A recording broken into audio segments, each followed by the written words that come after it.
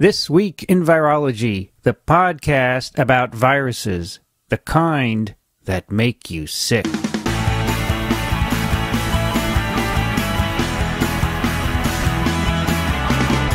This Week in Virology, it's time for another Virology 101. Hi everybody, I'm Vincent Racaniello, and across the desk from me is the handsome Dickson de Pommier. Thanks for that plug, Vince. I'm not a comedian, you know. He's not wearing his glasses. I just wanted everybody to know that he's got his glasses off. How are you, Dick? Chipper, but I'm a little bit throaty. I'm recovering from some kind of a bug. This show will air in January of 2010. Wow. At which time Dickson will be in Argentina. Looking for new viruses, no doubt. Hardly. I hear it's summer there at the moment. It's their equivalent to July here. Why would you go there in the middle of winter? Well, there are these swimming things we call trout. Oh, you're going to fish? Oh. That's the whole point. That's part of it. The other part is to look at glaciers before they all disappear. They have glaciers in Argentina? They have tons of them. Oh, I didn't know that. Yeah, if you go down far enough south, there's a whole glacier area. Are you going to photograph? You bet. Okay. Oh, yeah, sure. We look forward to seeing the results of that. By the way, there's a connection between today's topic and fly fishing, which we will get to. Well, you should point it out. That's great. This is Virology 101 continued. And let me so we've done a number of episodes on classification, structure, entry. We did RNA synthesis last time. We did. And in case listeners are wondering where this is headed, we're going to, in 2010, the next year, go through all the steps of the replication cycle. And then we'll start looking at pathogenesis. Or budding. We have to do budding. We will do assembly, Exodus. absolutely, exit. We will do pathogenesis, immune responses. We'll do antivirals and vaccines. And that should bring us through the fall. Wow. And then we'll start doing individual viruses. Wonderful. And that'll take us on for years and years. I think. All right. Absolutely. And so in your retirement, you will continue to teach and learn. I didn't retire. I just changed jobs.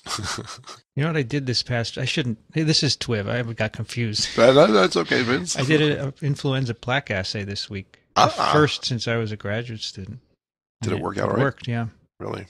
I plaqued out. I pulled a vial. This is actually funny. It's a 1930-ish H1N1 strain, which I'd had in my freezer since I was a student. I brought it with me all over. We don't. I pulled it out. We're going to have that. No problem. Do you have common cold or influenza? I believe it's a common cold. I get these. Focused in the upper tract. No, it's pretty far down, actually. It's down in the lumbar region, but it's a typical winter thing for me. I get one of these every other year. Okay.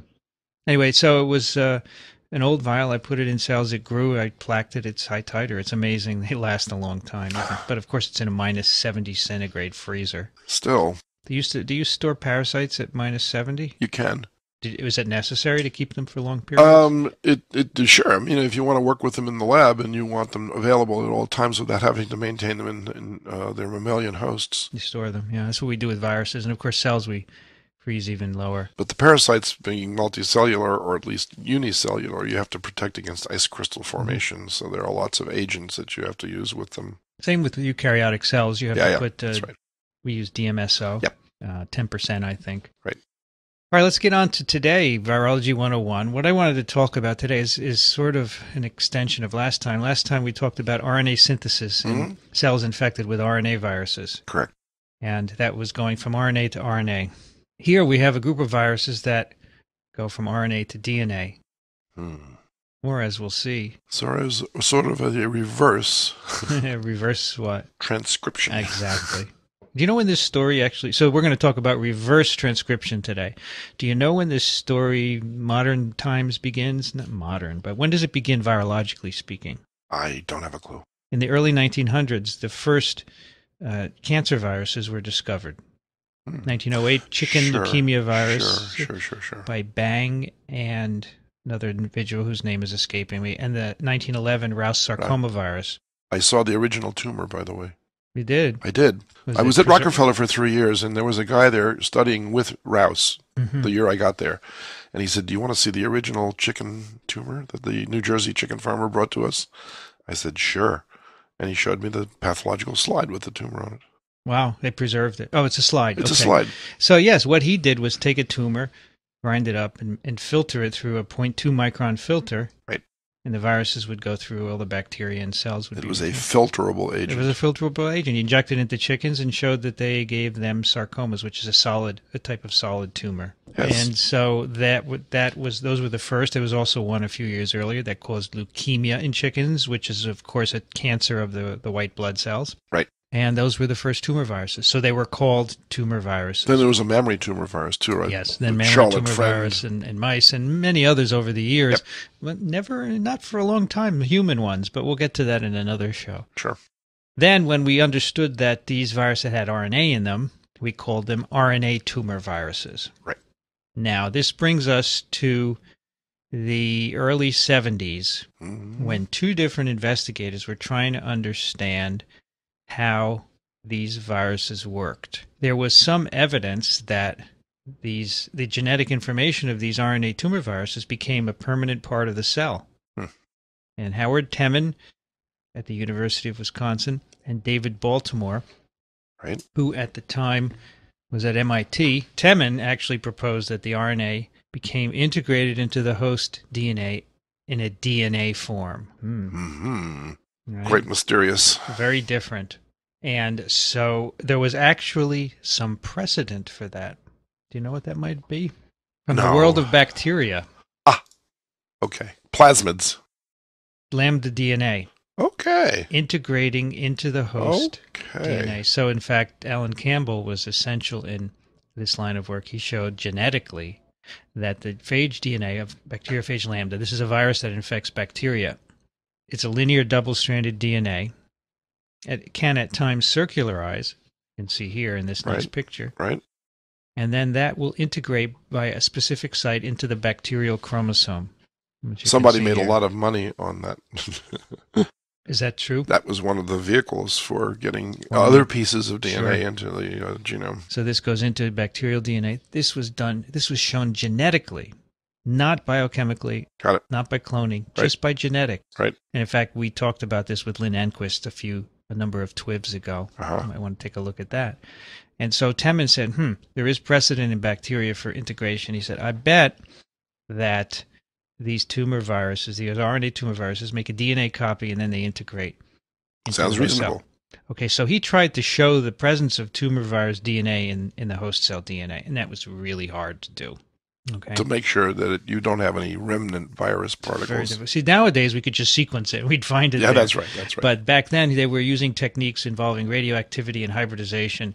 Very difficult to And what, on sucrose gradients or cesium chloride gradients? I don't even remember what they were doing. Right. But they couldn't get good evidence for it. And then he and Baltimore at the same time had the idea that there must be an enzyme in the virion that converts the tumor virus RNA into DNA. So they looked for it. Now, if you remember last time, we were talking about David Baltimore's early work with RNA viruses. He would infect cells, crack them open, add radioactive precursors, and show that RNA was made. Right. So he said, I could use the same technology, take RNA tumor virions, crack them open, add the precursors to DNA synthesis, which would be ATP, TTP, CTP, and GTP, the nucleoside, deoxyribonucleoside triphosphates, and look for incorporation into radioactive material. So he and Temin had this idea at the same time, and it both worked. They both worked. And guess what? They were published actually back-to-back in Nature in 1970. And Dick, I happen to have them right here, just fortuitously. They were back-to-back. Baltimore's paper was just him as an author. A single author paper? Just David Baltimore. RNA-dependent DNA polymerase in virions of RNA tumor viruses. Wow. It's actually instructive to read this first paragraph. DNA seems to have a critical role in the multiplication and transforming ability of RNA tumor viruses. Infection and transformation by these viruses can be prevented by inhibitors of DNA synthesis. That was a clue. The necessary DNA seems to involve the production of DNA which is genetically specific for the virus.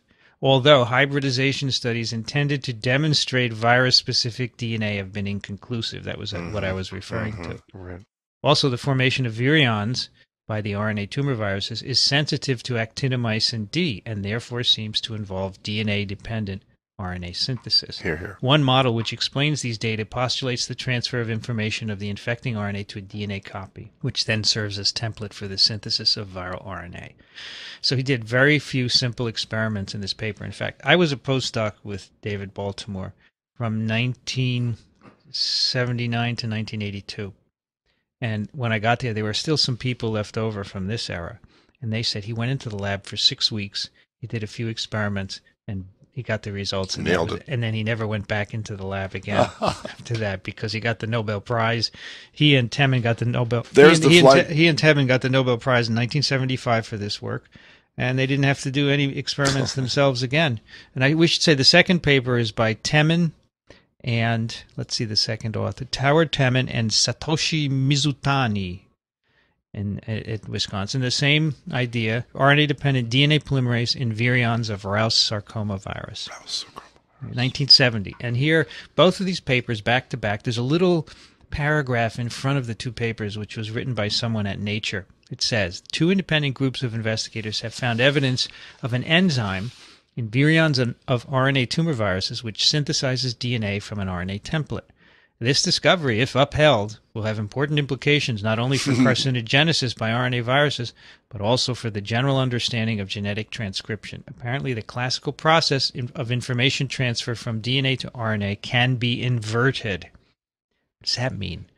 So, the old dogma was DNA to RNA to protein. Right. So this seemed to go against that. Right.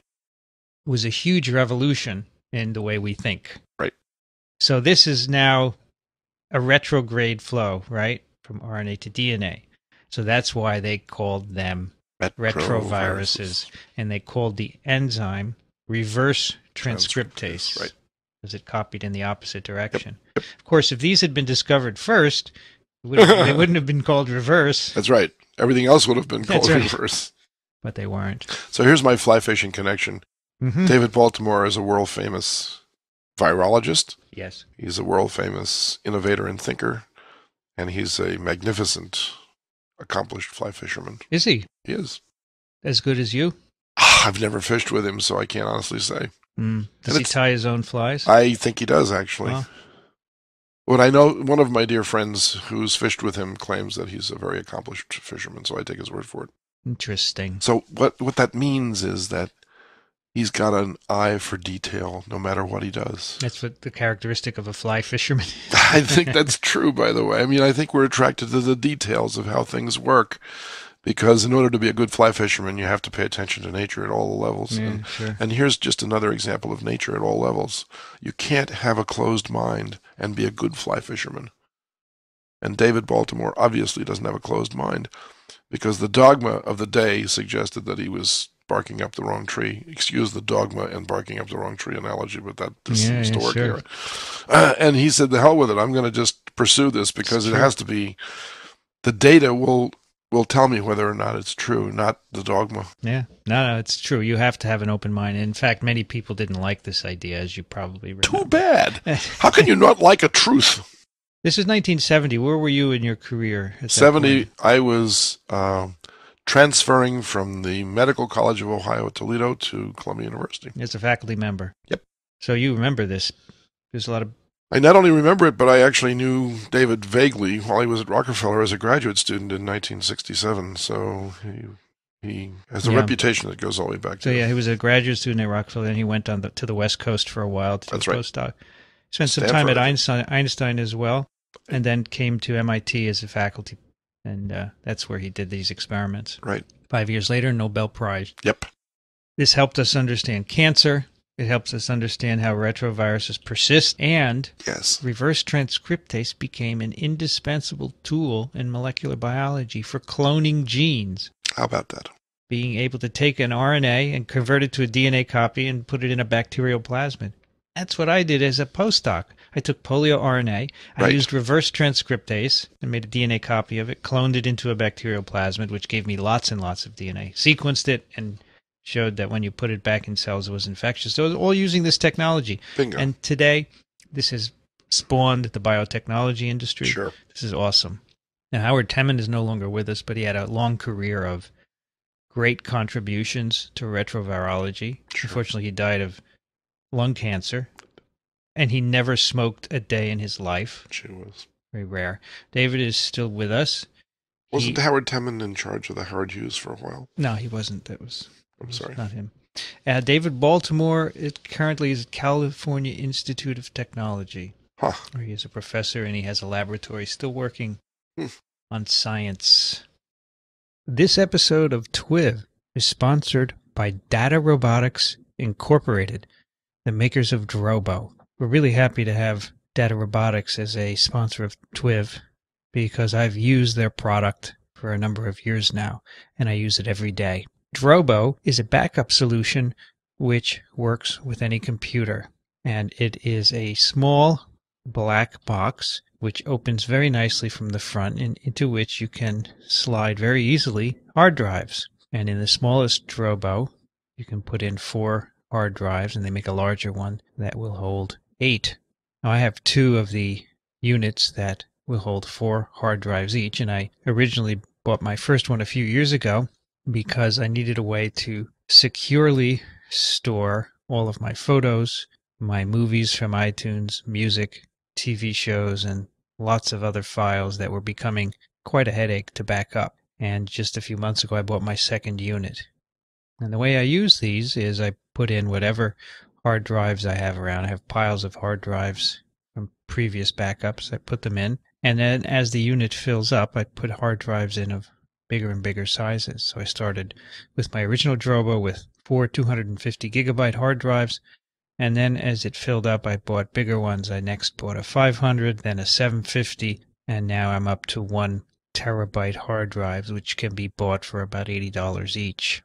One of the great things about the Drobo is that all of your data are protected. So, for example, if one of the drives fails, you just pull the drive out and replace it with a new one. All of the data are replaced. And that's because anything that you copy onto the Drobo is made redundant across all the drives. So losing one drive, you will never lose any data. That gives you confidence that your data is protected. I've had failures on both of my Drobos, the first one and the second one. And the one thing you will know, or the one thing you should know, is that all drives will fail at one time or another. Drobo has a series of lights across the front which tell you the status of the drive of each drive, and when they're red, that means the drive is failing or has failed, and you simply need to replace it. I don't have any Drobos in my laboratory, but I'm planning to purchase one in the coming months because it's the perfect solution for storing all kinds of laboratory data. Now, in my laboratory, everyone has their own computer, and everyone stores their own protocols, data on that computer. And we do have a backup, but there is a problem with fragmentation. I plan to have a single Drobo which you can put on your network and share among all the computers used by the individuals in my laboratory. And so all the protocols, all the data, or the sequence information, any material related to our research can be stored so that everyone can access it. And not only will it be accessible, but it's secure. The data are secure because, again, if any one drive fails, you can replace it and the data will be restored. So I plan to get one of these for my laboratory, and I highly recommend anyone with a laboratory of any sort that generates computer data to consider purchasing a Drobo, because in that way you can have everyone have access to the data and it is protected. Now, in my department here, we've had a Apple RAID array for about 10 years now. And this backs up our data every night on everyone's computer in the entire department, a faculty of about 15. A few months ago, one of the drives failed, and it was a complete headache to replace it. And so we've all decided that once that RAID array dies, which will happen soon, it's going to be replaced by a Drobo. And I can tell you that that RAID array cost thousands and thousands of dollars.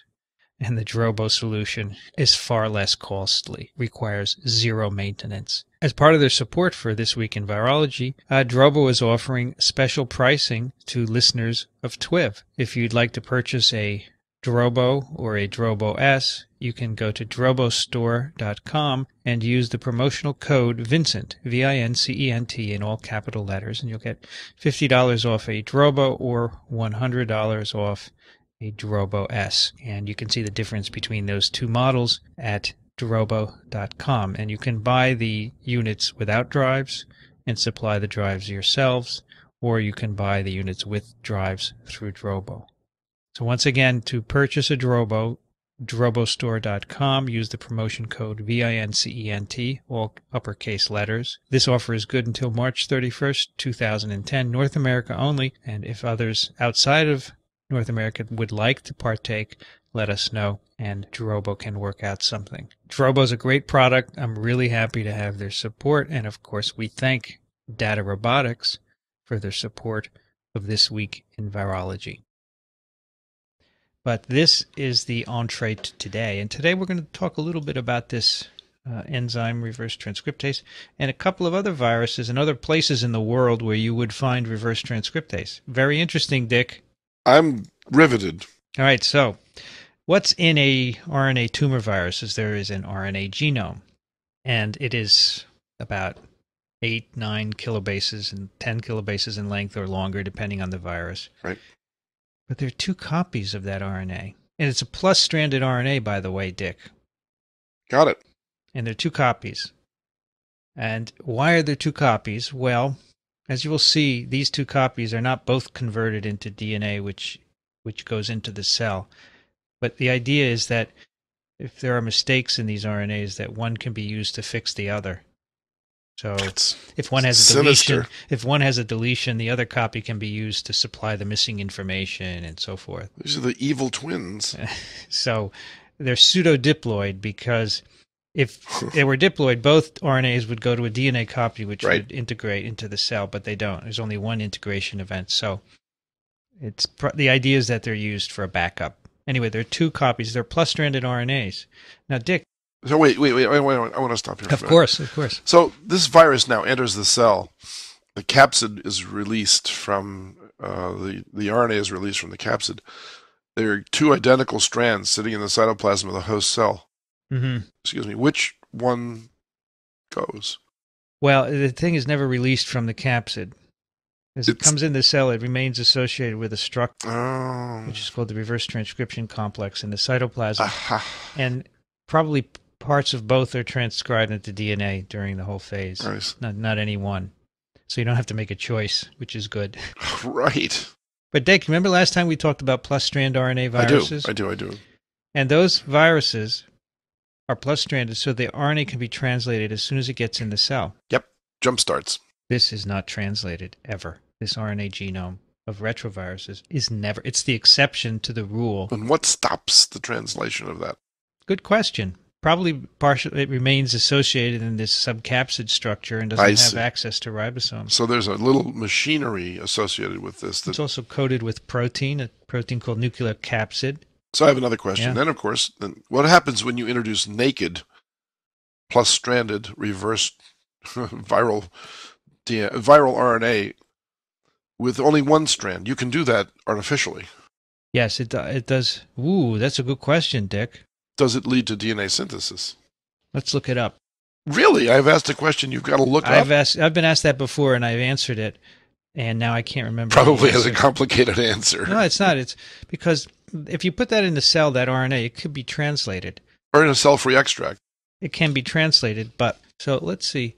I do believe there is a chapter where... And Vincent's looking it up, of course, in his book that he wrote, which is... it's funny. We all write books, and we sometimes don't remember where we wrote that. And so Vince is now busy studying in the section on questions often asked of me and for which I have no answers. This is a very good question. That's why we have you here, to ask good questions. Think? Well, I mean, if you propose the following conditions under which this virus replicates, then you try to break it down to see if you can simplify the process to find out what the elements are. So the answer is yes, it is infectious. It is infectious. So a DNA copy of a retroviral genome is infectious. So if you put this RNA genome into a plasmid, there's a DNA copy, and you put the DNA in, it's infectious.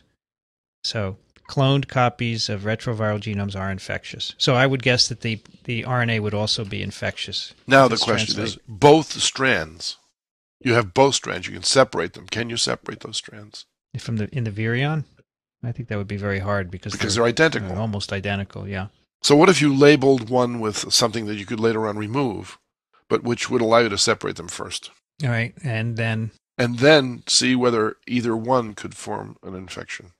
I think that they could. It's just that the efficiency would be lower because the other wouldn't be present to complement. I'm just trying to come to grips with why this particular virus has evolved a complicated strategy for success.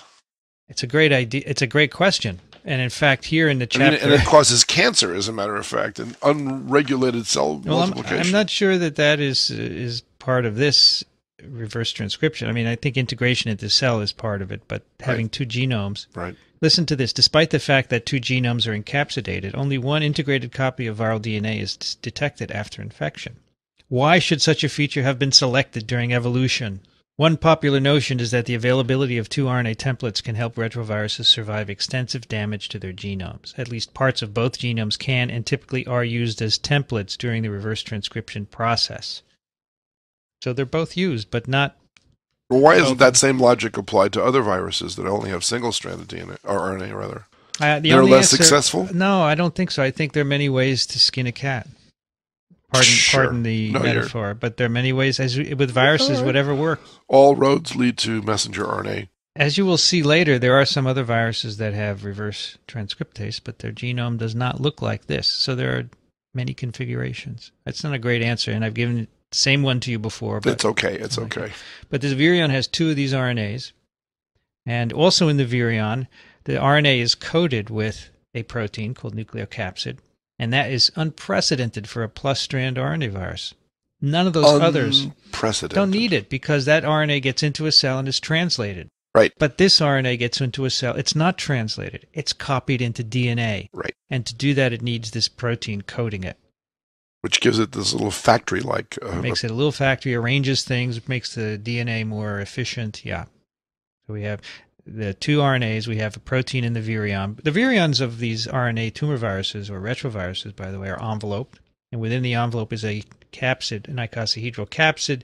Within it are the two genomes, reverse transcriptase enzyme, about 50 to 100 copies per virion.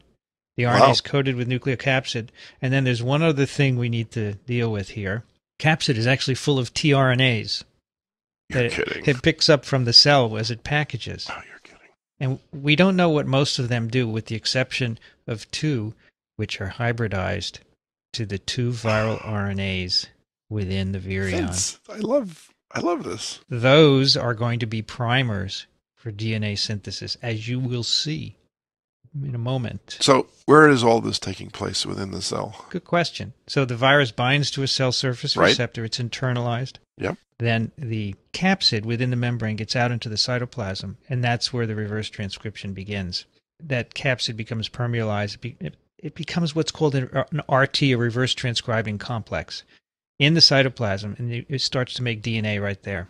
How does the DNA then get into the host nucleus? We'll get to that. Okay. And what is the binding protein on the surface, by the way? Depends on the virus. There are mouse retroviruses. There are human, as you know, HIV-1 is a human retrovirus, which binds to CD4 on the cell surface. Among and other second things. Protein. Yes, yes. So all the mouse viruses, there are ape, there are monkey, there are many different retroviruses. XMRV, the one associated with prostate cancer and chronic fatigue, has another receptor. So it depends. There's quite a variety of receptors. And have we ever strategized to prevent them binding and then prevent cancer this way? Actually, it's been looked at for HIV. There was a therapeutic made to prevent binding, but it wasn't good enough. Didn't make it into clinical trials. Okay, so we have this nice RNA, two RNAs, tRNA primers, coated with protein. Of host origin. Of host origin, absolutely. Incredible. And for which amino acid is that? Good question, Dick. And you know where I'm going to look for the answer? No, where? In your book, I bet. The reverse transcriptases of all retroviruses studied to date are primed by one of only a few classes of cellular tRNAs. Most mammalian retroviral reverse transcriptases rely on either tRNA proline or lysine. The others don't work. Proline or lysine, those are not even related to each other. So That's a lot bizarre. of people have spent many years working on that. That's bizarre. Okay, 50 to 100 molecules of reverse transcriptase per virion. So you have this picture so far? I do. What's in that virus? So let's look at what happens. Sure. So we are now, this is a part of the podcast where you might want to look at the figures, or we're going to post a video version of this because it really relies heavily on figures. Is that okay with you, Dick? Not a problem at all. So in the first figure, called DNA synthesis cytoplasm, this is what's happening as soon as the virus is in the cytoplasm. The membrane's gone, the capsid is permeabilized, so things can get in and out, particular triphosphates, which is needed by the enzyme to make DNA. So there's what one copy of the viral RNA looks like. It has a 5' cap structure, which we'll talk about when we talk about translation. It has a poly A at the 3' end. Right. And it has this tRNA bound. The first thing that happens is the reverse transcriptase uses this tRNA as a primer and makes a short DNA copy, which is called negative strand strong stop DNA. Now, this is weird because the primer is near the 5' end of the RNA. Normally, you would think the primer would prime at the 3' end and make a copy, and that's the end of it. But it has to do this in order to preserve the ends of these RNAs, as you will see. So it makes this strong stop DNA. As it's doing that, the enzyme, the reverse transcriptase, has another activity associated with it, which is called RNase H.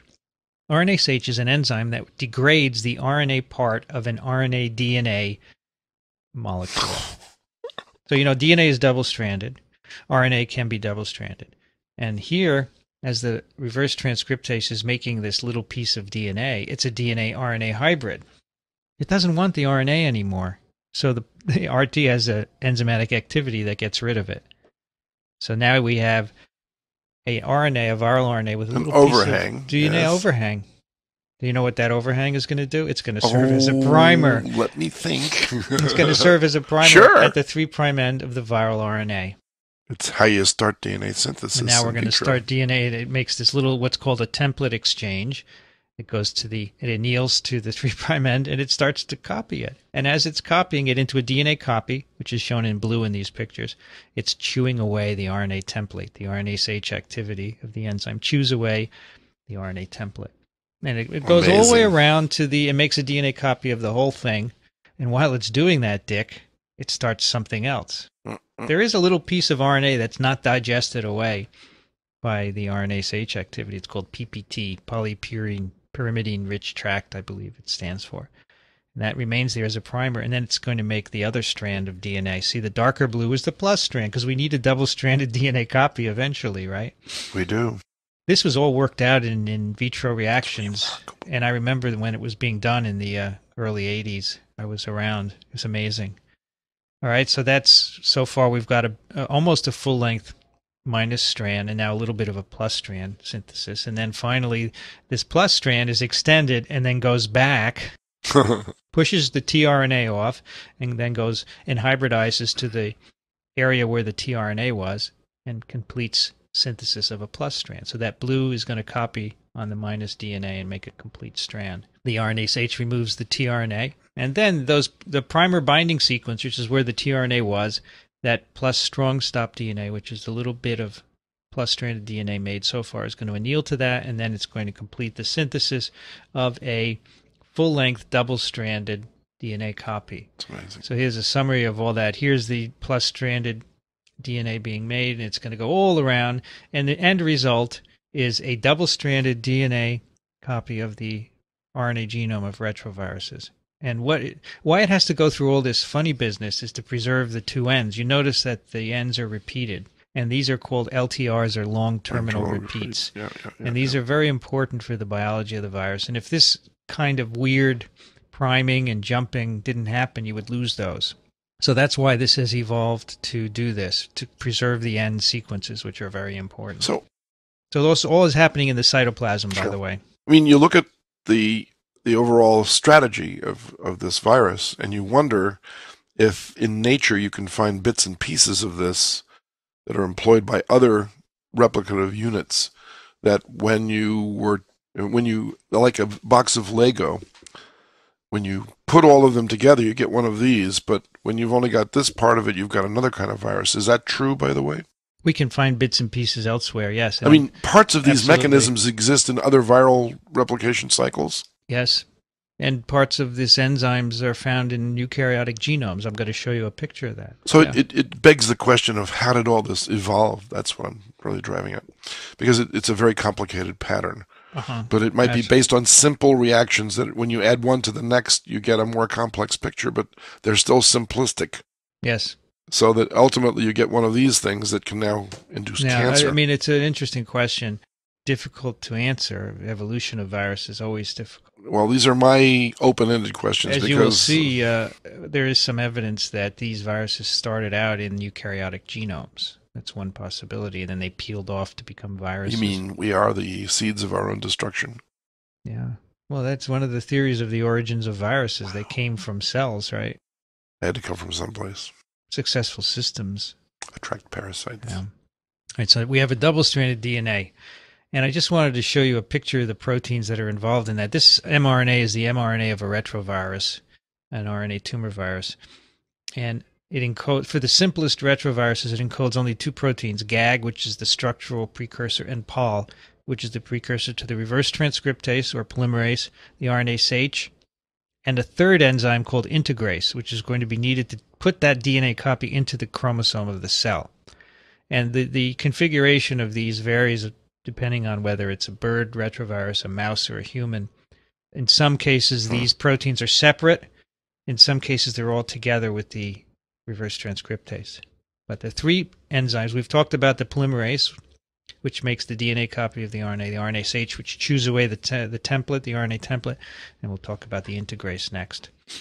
This enzyme, by the way, looks like all the other nucleic acid polymerases that we talked about in the last Virology 101. Do you remember RNA-dependent RNA polymerase? Yep. DNA-dependent DNA and DNA-dependent RNA polymerase. They all look like a right hand. They have a palm, which is the active site. They have fingers and a thumb, and this is just like that. And in fact, on the top is the three-dimensional structure of reverse transcriptase, showing the palm and the thumb and the fingers and a template of RNA in there, where the incoming triphosphates come.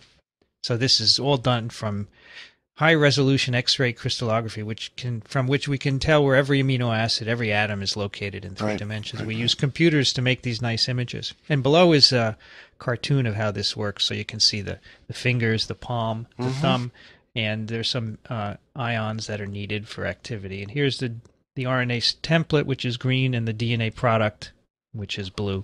And it's made on that palm surface. There's also an RNase H active site here, as you can see, where the RNA gets degraded. So the DNA that's produced is threaded out, and the RNA is thrown away. It's not needed anymore. Remarkable. Now, DNA synthesis, of course, I shouldn't say of course. DNA to DNA is error-prone, but there's a correction mechanism. So most DNA polymerases, DNA-dependent DNA polymerases, have a way of correcting the mistakes they make. All polymerases make mistakes. Right. RNA-dependent RNA polymerases do not have correction mechanisms. That's why RNA viruses are so variable. They spawn so many mutants because the polymerases make errors. We will actually go into this in more detail when we talk about evolution of viruses.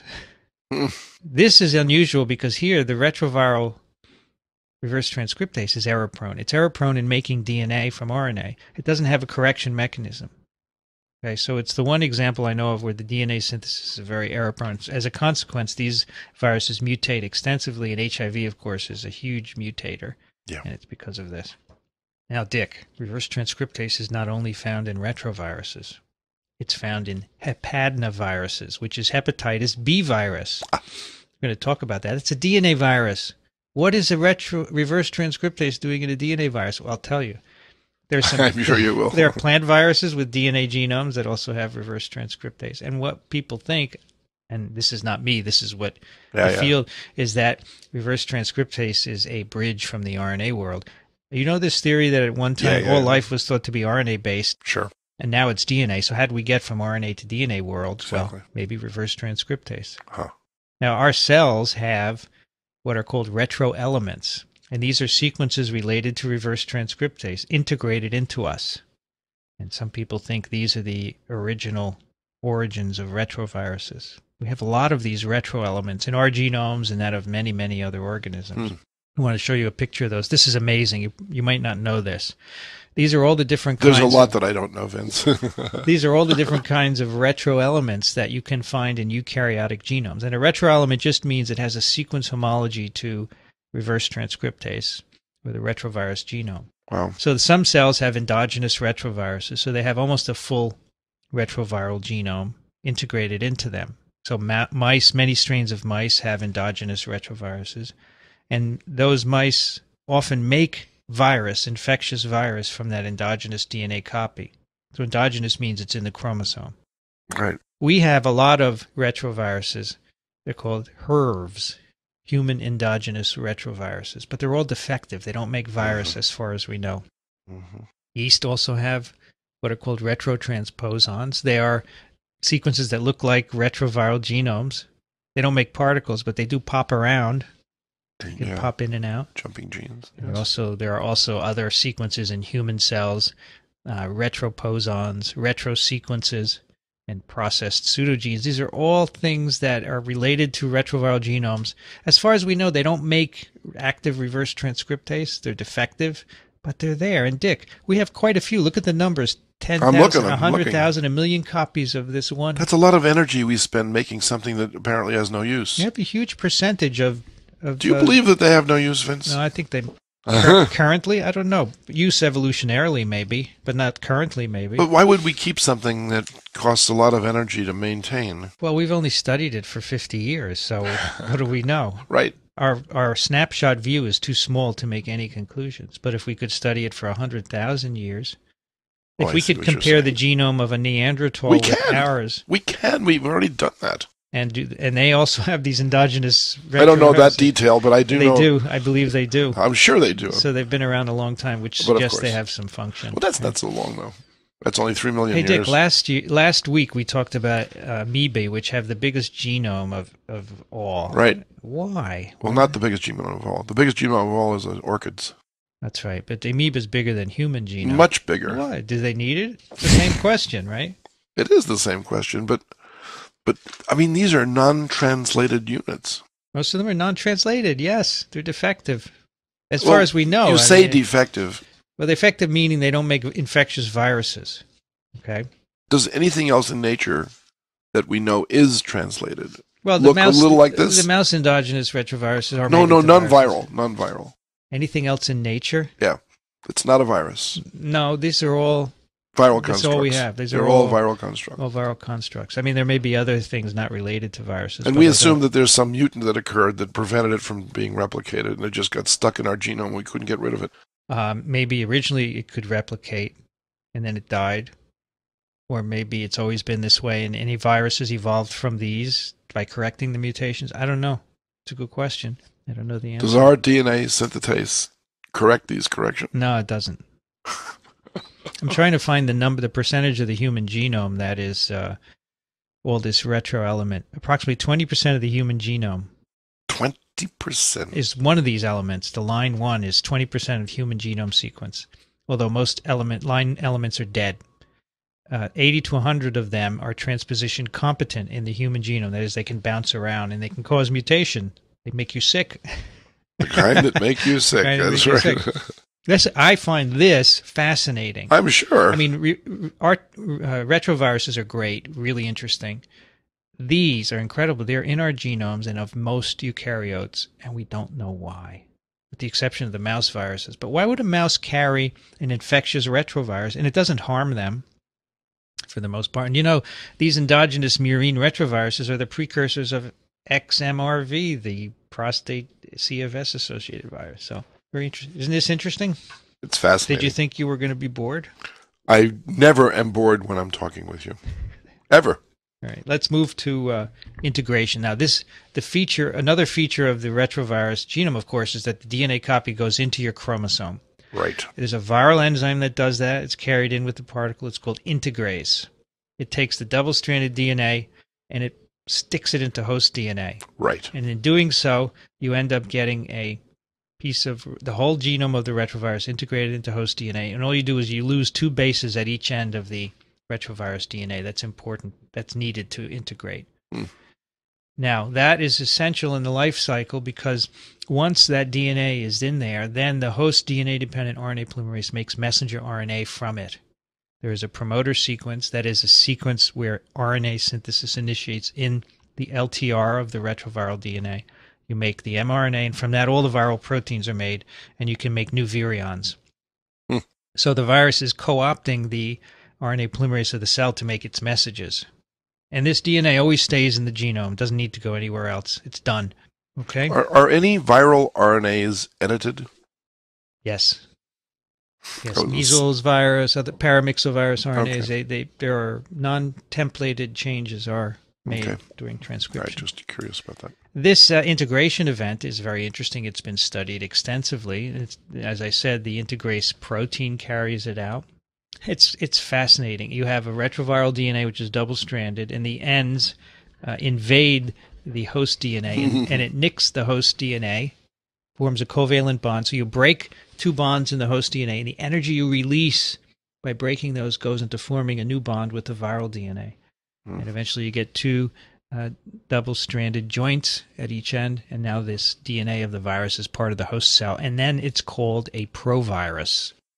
Aha. So the name for the integrated RNA tumor virus DNA in the host cell is a provirus. And there's when it makes messenger RNA and all the proteins to make new viruses. Now, the integrase is the target of a antiviral against HIV, as is the reverse transcriptase, of course. But does viral synthesis for new viral particles occur in the nucleus or in the cytoplasm? mRNAs are made in the nucleus, and those are transported out, and then the whole show is outside. The whole show is in all the proteins. The reverse transcriptase is made in the cytoplasm, all the capsid proteins, and the glycoproteins in the surface of the virion. And, we're going to talk about that during assembly. Okay. I promise. I'm sure. So I was just curious because I've seen some electron micrographs where you've got almost a crystalline-like structure for the viral particle synthesis. Absolutely. And some of those are in the nucleus, and some of those are not in the nucleus. So this virus assembles, this virus, the retroviruses assemble at the plasma membrane. They bud out. Okay. As does Sure, influenza. of course, HIV, of course. So we're going to talk about that. Now, I thought you might ask me, where do these retroviral DNAs integrate? Vince, where do these viral RNAs... Do they have a preferred site? Yes, do they? They don't. They go pretty randomly. And people have looked at this, and this table I'm showing Dick shows that depending on the retrovirus, they can go in genes, encoding regions, or they can go in transcription start sites. It seems to be pretty random. There's no one place that these like to go. They can go everywhere. If they go inside of a gene, though, what happens to that gene? Oh, it gets disrupted, doesn't it?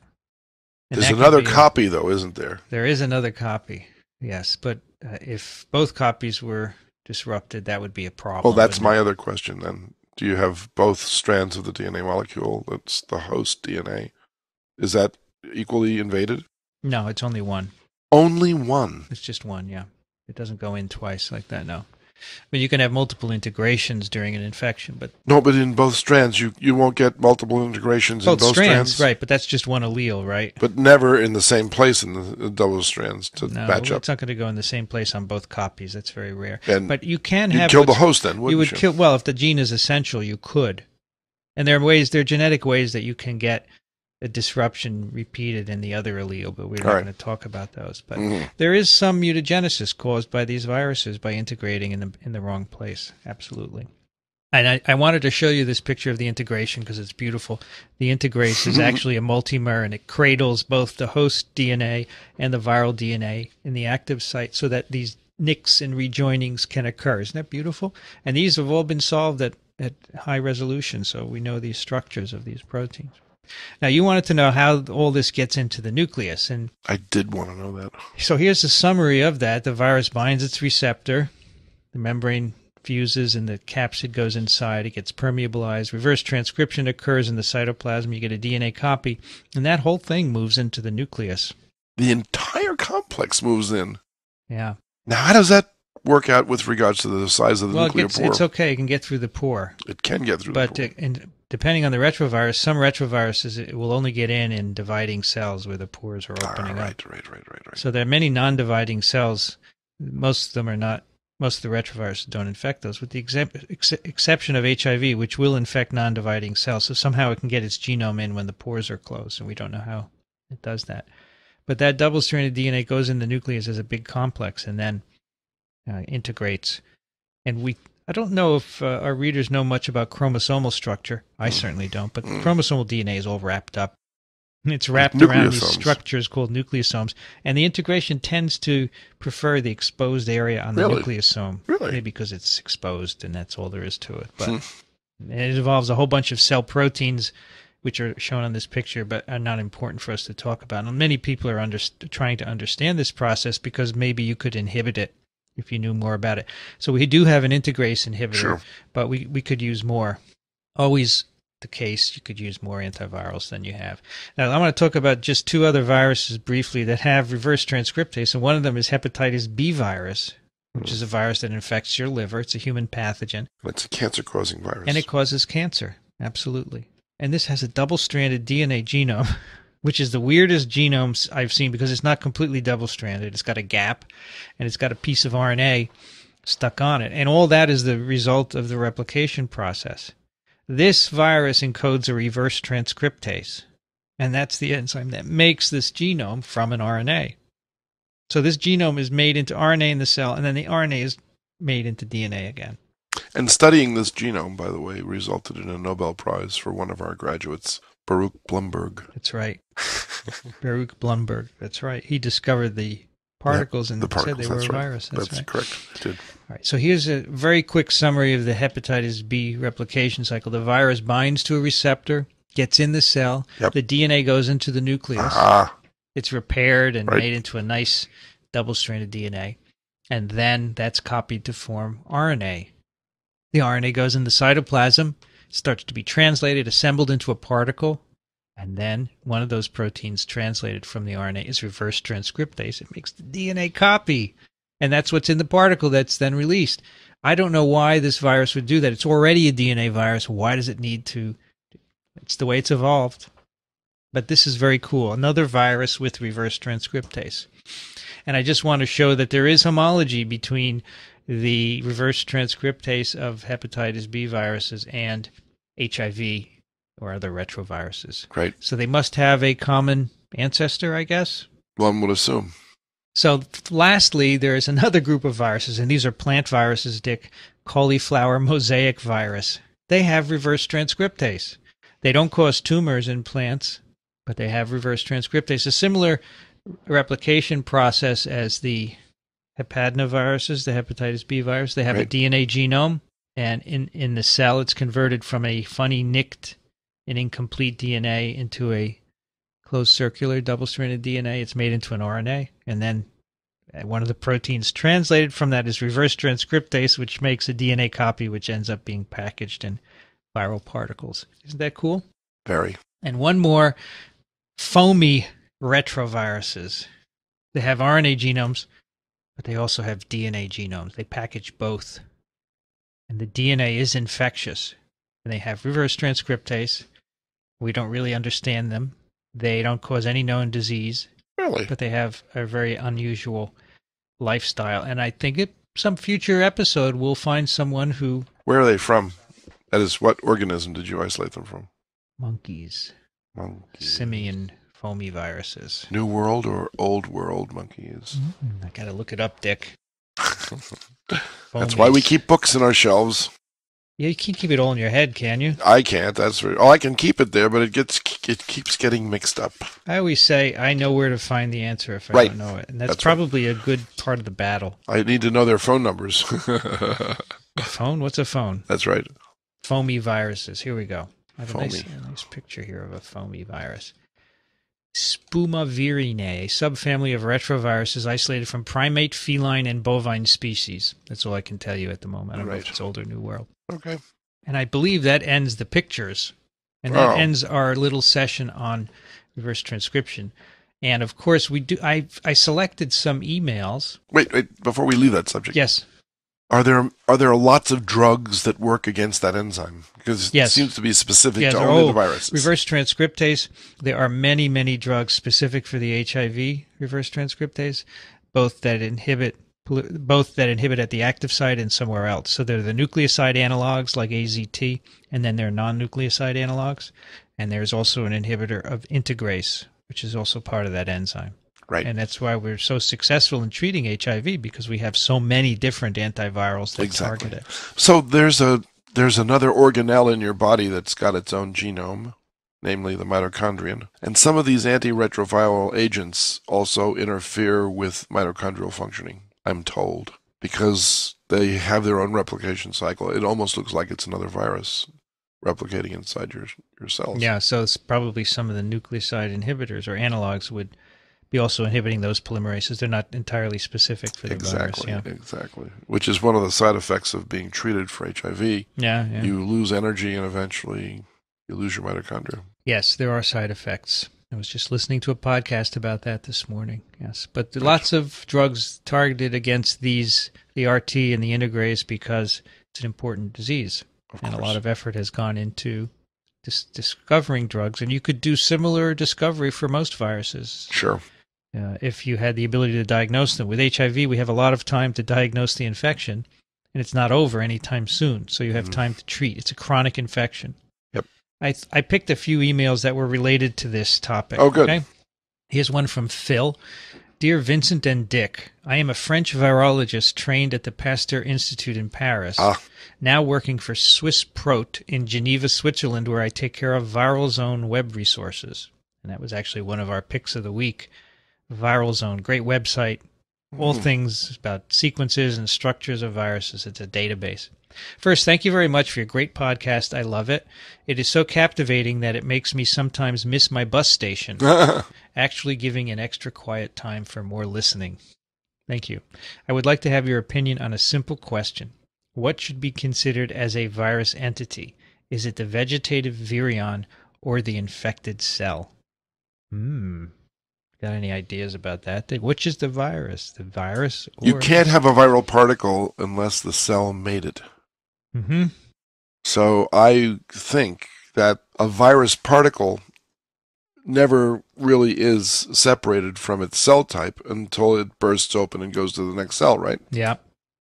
It's not, in other words, I know that the retroviruses, at least the ones that I'm familiar with, the HIV, cannot be transferred as a particle. It has to go in a living cell. So in that point, you must consider the thing as a complex. The host and the virus together constitutes the infectious unit. Because apart from the host cell, it's not infectious. What about for all the most other situations where the virus is infectious? Well, that's right. I mean... So I think the embodiment of the virus, the virus is expressed in the cell, but the virus itself... For most virus particles, they can exist apart from the host cell for long periods of time in nature. That's the virus entity. The virus entity is nothing more than a carrier of genetic information. Correct. And I asked my friend Lynn Enquist, a professor of virology at Princeton. He said, good question, gets right to the heart. Yep. Virions are not alive, but the infected cell is where the viral genome is expressed. When we talk about viruses doing things, we are talking about the infected cell. Yep. The analogy is a CD or a tape. The CD or tape is nothing on its own. Plastic, uninteresting plastic. But you put the CD or the tape in the appropriate player and you will hear music or a lecture or whatever was recorded. Neither the CD or the player is capable of making music or lectures on their own, but together they make something unique. Perfect. So I don't think we have an answer for you. The virus entity is the virus particle carrying the genome. It doesn't do anything of any sort until it gets into a cell. Correct. So if you want to know what's the virion, it's the virus particle, right? Yeah. The cell is where it all happens. Interesting question. Nicholas writes, hello, my name is Nicholas, and I'm a biology graduate student at Old Dominion. I was wondering if bacteriophages such as T4 are able to infect eukaryotic cells. If not, what mechanisms allow phages to invade prokaryotic cells but not eukaryotic cells? Well, they're specific for their host species. So the T4 phages involve the bacterial cell wall. So there must be attachment molecules that allows that to occur, which we don't have on our cell surfaces, and therefore we're not susceptible to infection. Right. Yes. So in the terms of the phage, they attach to a protein that's on the surface of bacteria, but not eukaryotic cells. Correct. For some people have expressed, for example, the receptor for phage lambda, which is mol G, I think. It's a surface protein of bacteria. You can express that in the plasma membrane of a eukaryotic cell. The virus will bind, but it doesn't do anything else. No, there's because it's not adapted to inject the its molecular DNA. ecology is wrong. That's right. Ariel and ILA write, hello, Professor Vincent and other TWiVs. You're the other TWiV. I listened with great interest to the last TWiV recorded with high school students, as I myself am a biology and science teacher in high school, and it's great to listen to other teaching and trying to simplify its knowledge. One of the questions and answers was not clear to me. You talked about our genome and the claim that it's made of 95% chimp and 5% remains of ancient viruses. I guess you mean retroviruses, retrovirus-related sequences, right? Endogenous retroviruses, these retro elements that we just talked about. Right. Can the modern retrovirus integrate into the germline cells, and can they pass it to the offspring or even reinfect the offspring from the latent integrated provirus? There's one known example of that in koalas in Australia. If you remember a long time ago on TWiV, we talked about that. Go look back. I can't remember the episode at the moment. A retrovirus is invading the koala genome at the moment, in the germline in particular. So we can study that in real time. I don't know any other example of when it's happening right now, but it could. This is happening with the koala. I don't know when it went in. It may not be modern in the sense of today. It could have happened many, many years ago, and it's being spread to other chimps. But yes. You also claim that such viruses might also add features that separate the human and chimps. I know that some viruses can cause cancer via the oncogenes they carry with them. Is it possible that they could carry more genes? I don't know of any. I don't see why not. We can easily detect oncogenes. But as far as we know, the retroviruses have a fixed genome, and I don't think they pick up genes other than oncogenes that we know of. I could be wrong about that. P.S. Inspired by your post, are you receiving the influenza 2009 vaccine? I published a similar survey on my blog in Hebrew. There are still few responses, but the tendency is against immunization. I plan to publish the different posts about the vaccine and try to influence the opinion of my readers and convince them it should have great benefit to their society and only minor side effects. And then they ask, a friend of mine, a teacher in my school, said he knows an Israeli freelancer scientist that is developing a chemi-biological way to remove integrated retrovirus from the DNA. Do you know anything about it? Does it work? I don't know anything about it. I can't imagine that you could get it to work, because you have to find where the retrovirus is in the genome and excise it. But if you could give us more detail, we could give you an answer. I have not heard it, and I don't think it's possible. This is a big issue with HIV-infected people. You can live a long time on antivirals, right, but you still have the genome in you, and you can't get rid of it. Nope. And that's what people are trying to do, and I don't know any solution. Swiss Compass writes, congratulations on some of you becoming Twippers. My humble suggestion for a pick of the week is the stunning animation and detail of a YouTube video called Flu Attack, How a Virus Invades Your Body. Robert Krulwich and medical animator David Belinsky explain how flu can trick a single cell into making 1 million more viruses. And yes, we have actually, I've actually posted that at my blog. It's a great video. Right. P.S. Love the title to TWiV 56, Perspicuously Perspicacious, which is how he signed his email that time. And this time he signs it Revelrous Revelry. And the last one is from Etienne. Hello, Vincent and Dick. I was listening to TWiV 60, and I had a question. Since many viruses have an RNA-based genome, has anyone found or looked for enzymatic activity, even if very limited, in that RNA? It's already well known that the enzymatic action of the ribosome is generated by RNA molecules. That's right. Since enzymatic activities are well within RNA molecules' capability, it seems possible for a virus to use them in that way. Also, it would make sense that under the RNA world hypothesis, for a virus to have one point, if not now, had the capability. It seems that finding enzymatic RNA in the virus would help strengthen that hypothesis quite a bit. P.S. Great show. I don't know of any enzymatic RNA-based activity in a virus, but there are RNAs that can do things on their own. Self-cleaving RNAs, self-excising introns, hammerhead RNAs, which are catalytic RNAs that can cleave themselves. So they're quite a few examples of that. They are not in the virus world, but they are in other organisms. So those might be bridges. I have a pick of the week this week. So do I. You want to do that one for TWiV?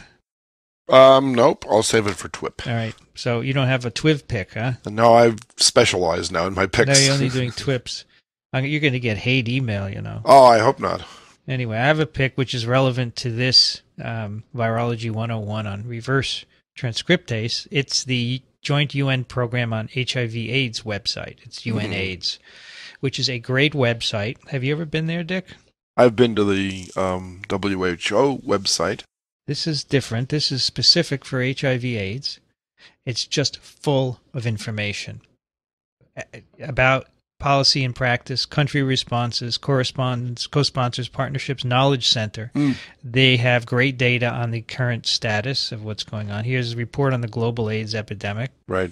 They have media kits, wall charts, tables. Apparently now, in the past year, the infection rate has gone down significantly, which is good. Anyway, it's a great site for all information possible on HIV/AIDS. And so in a lecture on reverse transcriptase, I thought that was appropriate. Here. No picks, you sure? Pretty sure. All right. Well, you have time next month to think of a lot of picks. I do, but we're going to do a TWiP for that time period too. Yes, we are, and you can have your pick on TWiP. We can.